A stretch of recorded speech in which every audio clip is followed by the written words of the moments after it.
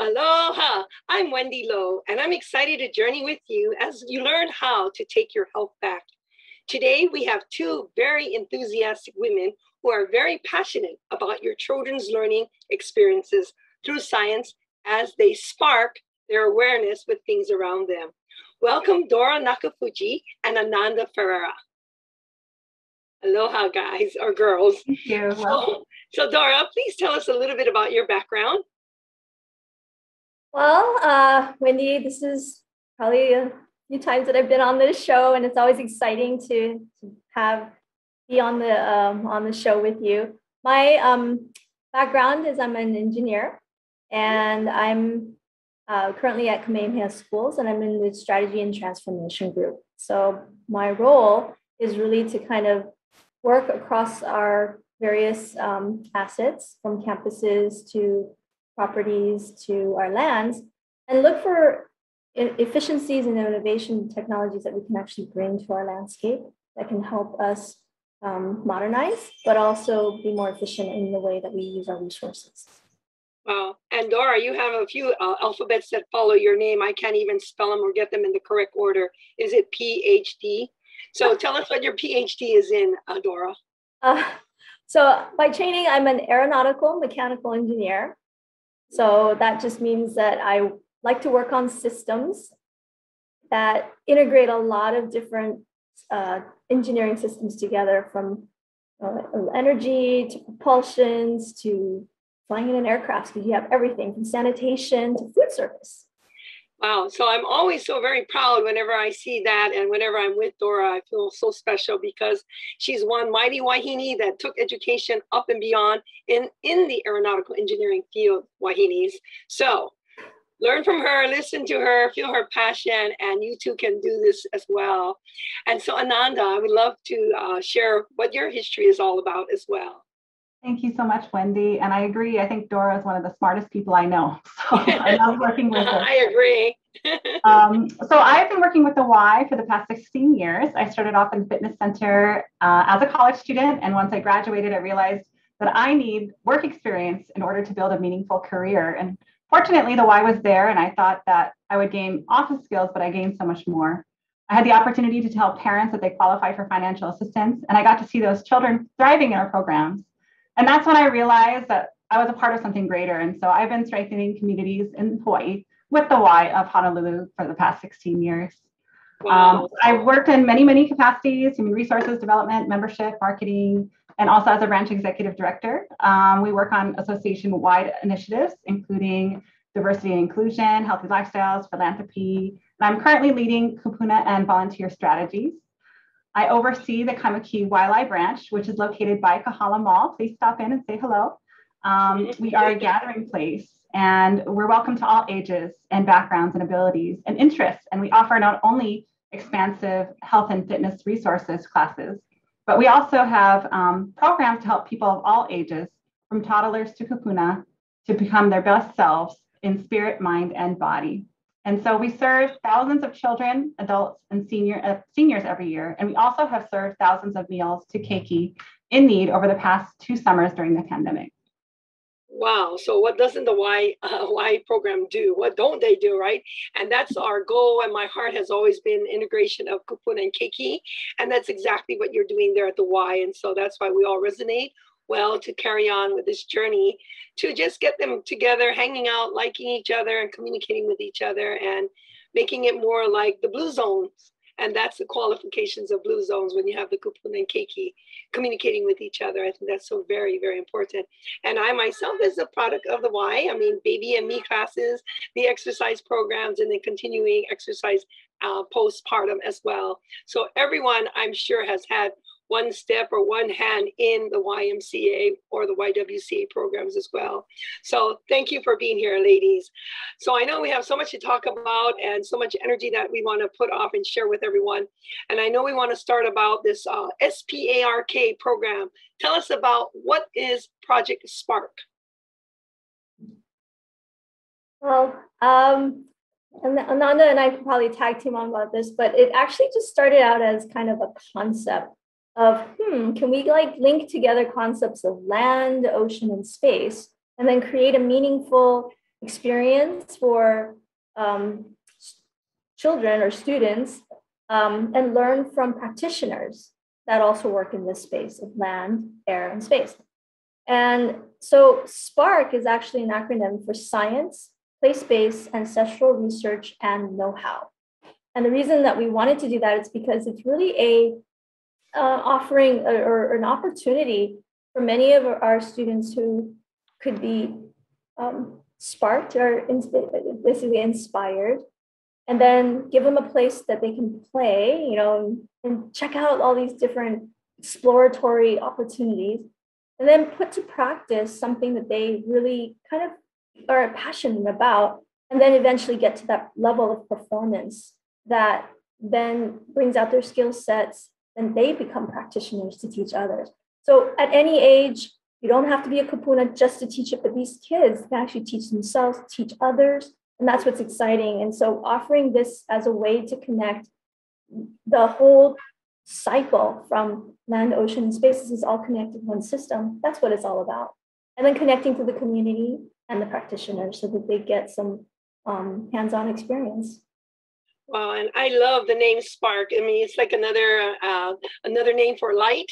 And, you know, we always want to work with light, sunshine, brightness, and everything in that arena versus the other side. So is there anything you want to add to that, Ananda?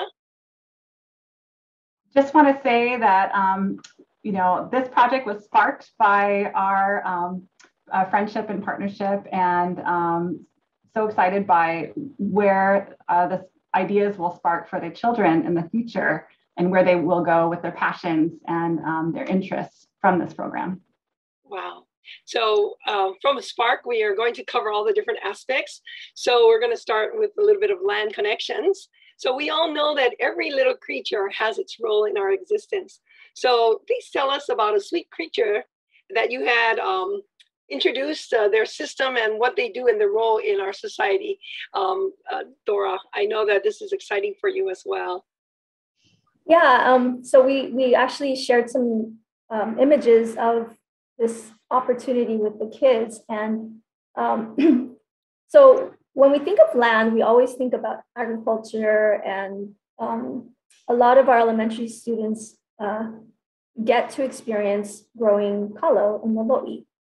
And one of the things that when we started working with a lot of the farmers, is that we also realized that pollinators are just as important here in Hawaii. And without pollinators, we don't get fruit, and we can't get, you know, seeds to continue. So working and teaming with a lot of our industry folks, and this project, because we're reinventing how we engage with students, right? This group of kids was middle school age kids. So they're kind of at an age where they're kind of like, can't wow them anymore. They kind of know more than, they think they know more than we know already. And they're not high school, they're not high school students where, you know, they're pretty much, you know, busy with their courses, and they're a little bit more just in depth of what they're already interested in.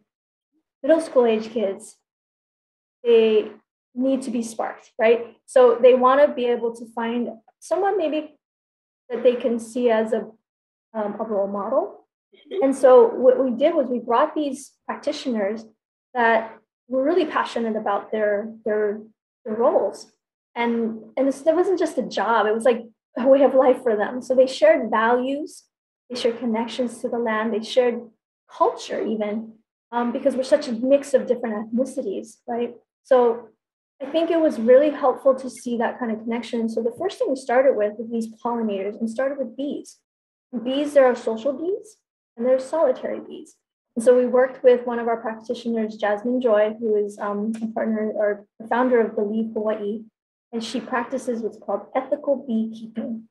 Wow. And it was amazing because what she brought was not only kind of the spiritual connection to these creatures of nature, but also this ethical practice of all the life cycles about the bees and their productivity, their ability to produce things that, you know, we as humans can now enjoy, which is honey, but also the science and what is in the honeys. So things like that, the things that we also did was we taught the kids about where solitary bees and where social bees live. So there's a connection also to our community too, because we actually launched it during the summer for this Perfect Spark. The kids were, and there's another slide, I think, of working with the kids where they got to help us restore the beehives. We restored 8 beehives, 80 new frames, which then the bees can actually make their combs off of, which resulted in 500,000 bees to be rescued basically from the swarms. So if we're thinking about preparing spaces and preparing them about taking care of nature's creatures and also taking care of also maybe even just our house's community. I mean, how does that connect to our society? We were rescuing bees and they helped us do so. So that was with Jasmine Joy. Wow, that's, I want to jump in because the bees, I mean, just bringing that hive to the students, most of us, even adults, we don't get to see that. And so you just wonder, how the heck does that little insect, that little bee, make that honey? And why is it the bee so important? And people, I'm glad you brought that to the students because people have to realize the importance of that bee. Because I always, for simplicity's sake, I would say, if we lose all the bees, we don't have the flowers, we don't have the produce, and then what happens to us? So it's really brilliant of you all to bring that from the very beginning of your sessions to show this to the keiki, how important it is to take care of Mother Nature and the byproducts, which is the bee. And I just congratulate you. I mean, when I saw that, I was like, yay, touche. And I know that you brought in the right people to speak on that and get them excited and interested on it, because that'll just spark one more bit of curiosity for them to want to dig into it and understand more, and maybe even just appreciate honey and the value of honey and where it comes from. And then you mentioned that, some bees are social and some are independent. And, I surf, and more these days, I find that I'm surfing with the bees. And what that simply means is we find a lot of bees in the ocean with us. Maybe they got off course, maybe the wind blew them somewhere they shouldn't be, but we try and save them and we dry off their wings and we try to bring them to shore. I don't know what the success rate is, but we feel we're doing a little bit of our part. And so I just I can so resonate with this whole process of the land. And now we talk about water. And as I said, the bees were in the water, and here we are. We're going to be talking about the water in our next segment right now. We here in Hawaii are surrounded by water, and that's why the bees probably end up there. But sometimes we take it for granted. So I want you to talk to us more about water and being wise on its use. Yeah, so the next connection, which is land to water and then water to space eventually, but the land has definite connections. So we typically grow things in the land, but what we're also realizing is that the land also needs water. Water is what life depends on. And so one of the things that we've been learning about too is this whole connection to the environment and the water cycle. So learning about platforms that are much more efficient in the way that we grow, conserve water, utilize water, and recharge it back into the earth, into the land, are all very important. So thanks to you, Wendy, we have the Tower Garden, which has allowed us to introduce this concept of being water wise and using these platforms to teach a different way of farming that utilizes aeroponics. And the kids actually find this really fascinating because everybody thinks about, we need the soil, but some of our kids live in urban areas and they don't have access to a garden, or, they just don't have the ability to farm land as we traditionally think. However, these are aeroponics or hydroponics or aquaponics, they're actually providing opportunities and new platforms for our next generation of farmers, agro-tech, industry farmers that can actually take advantage of or utilize these resources or these platforms to grow. There's also a very exciting connection to space, because one of the questions we always ask is, how would you farm in space? And these platforms offer us that connection to dream beyond what we're doing here. but you have to know foundationally how to grow. You have to know what it takes to care for a plant, the nutrients that it needs or the plant needs in order to feed ourselves. So the platforms were an amazing thing that you were able to introduce us to, and we're utilizing it in the community. And Ananda, you may be able to share some other things that you were able to do with the Tower Garden over the course of the pandemic too. Oh, yes. You know, the Tower Gardens, we were so fortunate to have them on loan through Kamehameha Schools. And thanks to a grant, now we own one, and we're so excited because, you know, our footprint is pretty small. And so to be able to grow these gardens vertically is just amazing. And so we actually were able to help provide fresh veggies to our employees that were on furlough during the pandemic. We also were able to provide veggies to children in our learning centers that were there while essential workers were out there working. And we also were able to provide to kupuna, who came in through our doors. So it's really been a wonderful addition, and we're very happy to have it. Thank you so much for the opportunity. Wow, that's amazing. You know, there are so many options of growing food, you know, aquaponics, hydroponics, this system, aeroponics, or vertical growing systems, all very amazing. And the best part about any system is a system that works for you. And it depends on your space, your land space, you know, your degree of time investment. So it just matters. And there's a system that suits every one of us. We just have to research it a little bit more and find the one that works. And that's the one that will take care of you. I know I've been growing my towers for almost 10 years, and I'll never stop. So I know that you at the Y focused on 2 different methods of growing food this summer side by side. Please share with us this experience of, and what were the results of growing side by side, whether it was Diana, whether it was vertical growing. Share with us your results on that. Thank you for asking. So we do have a very small, and by small, I mean, you know, very small little garden that is out by our parking lot. And we also have our water garden towers. And one thing we found is that the plants grew much faster with the water garden towers, and also the bugs didn't get to them in the water garden towers.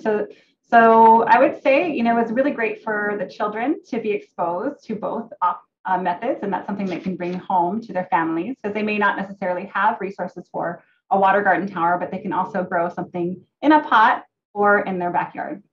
Mm-hmm. Right. So as I mentioned, the system that works best for you is the system that will create good health for you, because you're taking the time to invest into yourself by growing your own food. And the other part for me is the prayer is that families will find community and communication around growing. And while they're in the tower or in their fields, you know, they'll take time to talk story and hear about the days, you know, what went on in the day. So I truly believe in what this is all about, not just eating healthy, but growing healthy together. So now, Dora, let's discuss healthy airspace connections. Tell us more about that. So for this year, this is actually the second year we did the Project Spark with the YMCA. The last time we did it was actually the 50th anniversary of Apollo 11. So we actually had an opportunity to launch some rockets with Windward Community College. But this year, because we actually were looking at a lot of this environmental and clean air, how do we mitigate more carbon back into the atmosphere? We started looking at our trees, right? Our giant air scrubbers, if you will. And they produce oxygen for us. They sequester the carbon. And we worked with a nonprofit organization led by Wiley. It's Smart Tree Specific. And they do a lot of what's called citizen forestry educational programs. And they've been helping out communities map out their green spaces by documenting their urban trees. And that's actually helping the city and county of Honolulu as well to manage the trees, but also be cost effective. Because if you don't take care of the trees, even if they're in the sidewalk area, they will die. So that costs a lot of money for taxpayers. So all these kids got really engaged in learning what citizen foresters do. And what we hope is that they will be part of the next group of citizen foresters to help us continue to document, track, and also collect the data on the trees. So they all got to learn about measuring trees. They learned about the science, the morphology, and how to collect data.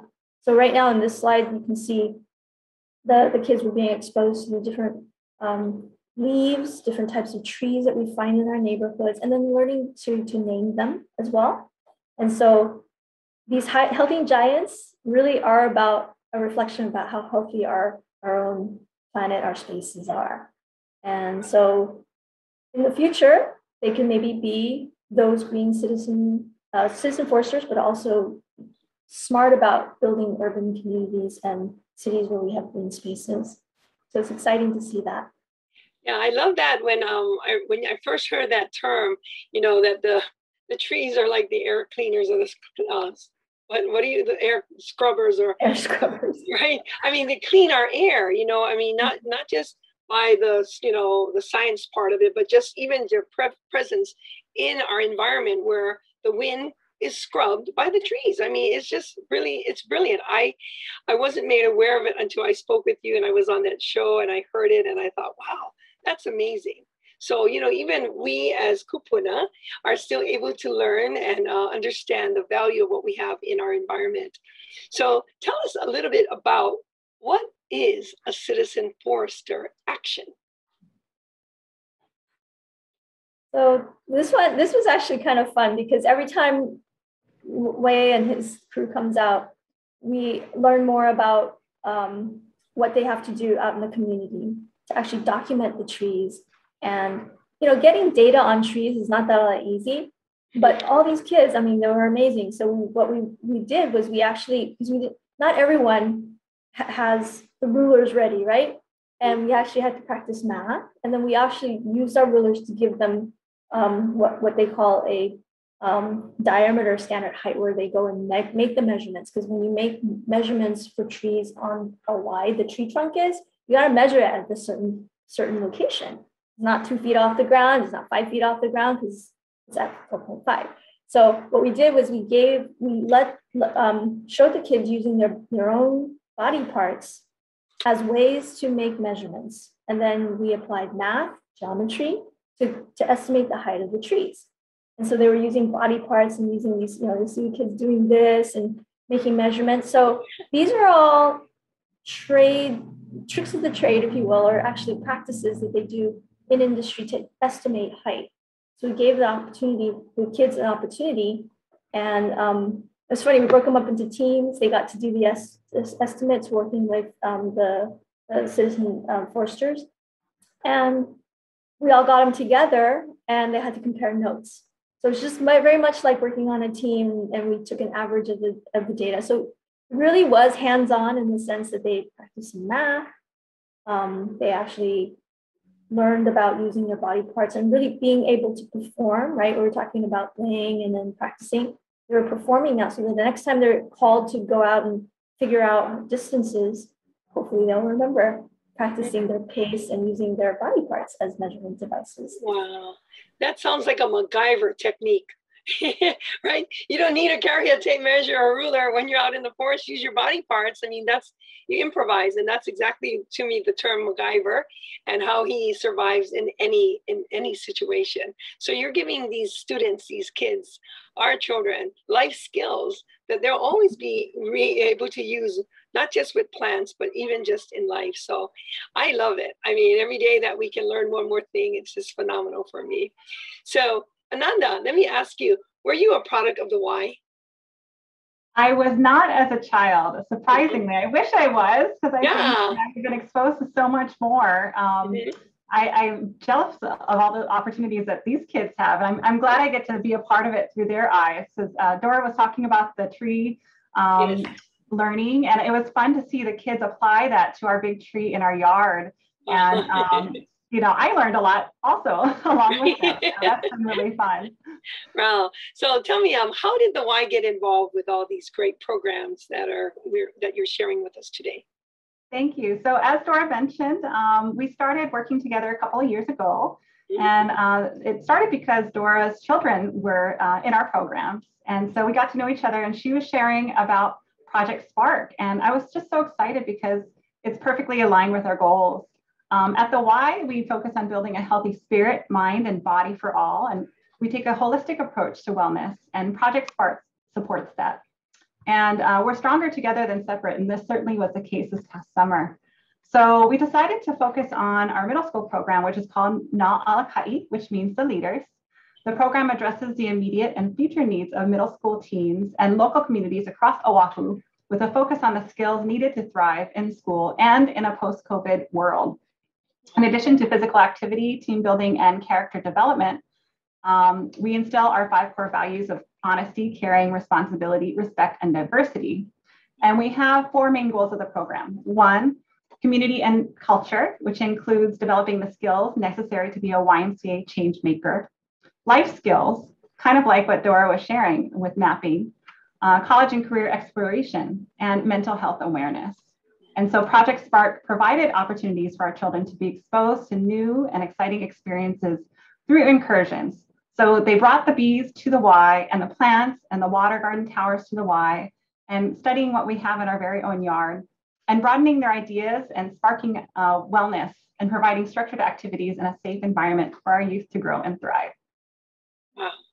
Boy, I was going to ask you, I mean, you explained everything in a nutshell, but I just want to ask you in a real quick sentence or two, how has COVID affected the WISE programs with the keikis?